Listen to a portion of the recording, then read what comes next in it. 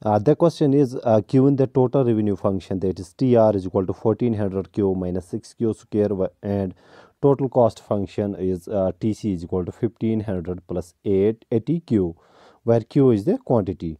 8Q is equal to 100. Which one of the following response is correct? First is marginal revenue is greater than marginal cost. Second is MC is equal to 80. Third one is marginal revenue is less than marginal cost, or fourth one, marginal revenue is equal to marginal cost. We have to see what combination of options are true.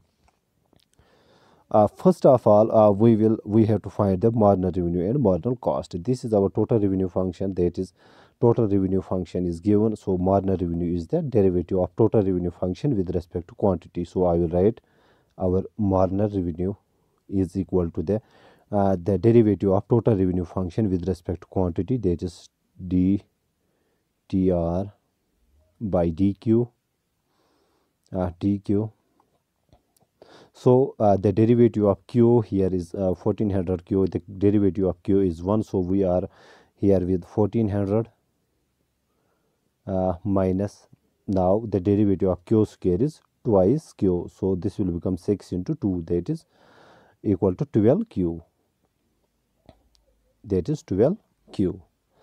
Now marginal revenue, when Q is equal to 100, we will see when marginal revenue, when Q is equal to 100, we will calculate it.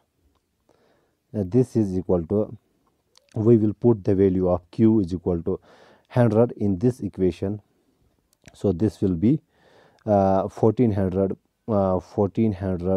minus 12 into 100. This is here 1400 minus 1200, that is 200. So marginal revenue when Q is equal to 100 is 1200.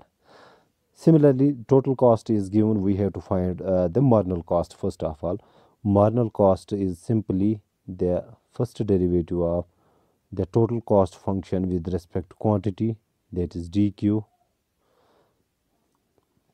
Now this is our total cost function.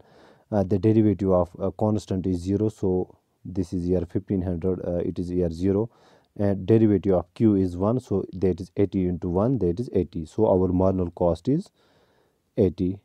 Now marginal cost when Q is equal to 100, when Q is equal to 100 is equal to 80.